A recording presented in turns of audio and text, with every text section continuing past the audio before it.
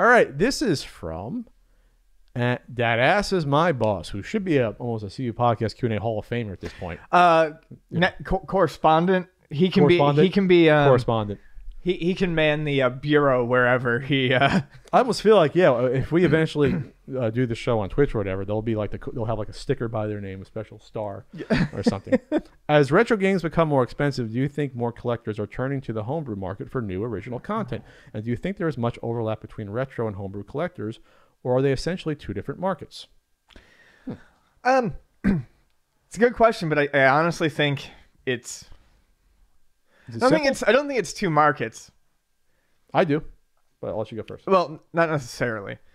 I feel like, how would I put this?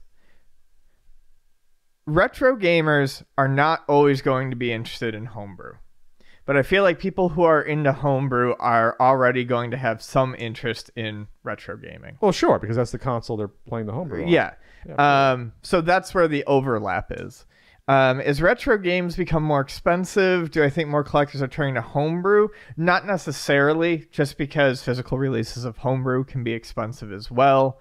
And you have to look at whether or not, the person who's created, X, Y, or Z homebrew has, permitted for it to be flashed to carts to be played for free or things like that. I think homebrew is getting more popular and more interesting, though, as people are no longer finding, as many gems. At some point, out of 750 plus NES games, there's, the hidden gem videos have to stop, guys. I mean, we've dug up all the jewels. So now it's interesting to see. My book ruined it.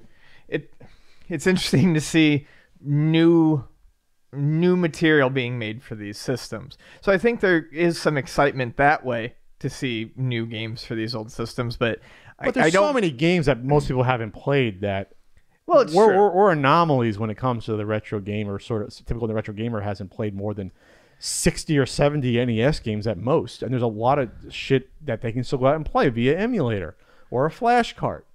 So I think when you look at the time you have versus what's out there, you're never going to play every retro game. You're never going to play every good retro game that already exists. And a lot of the homebrews, or I should say a lot, some of the homebrew games don't stack up to even the average games from 30, 40 years ago. They just don't. So I can't see, if you're looking for actual gameplay value, go rediscover games that you haven't played, or play some game that you've never picked up that exists.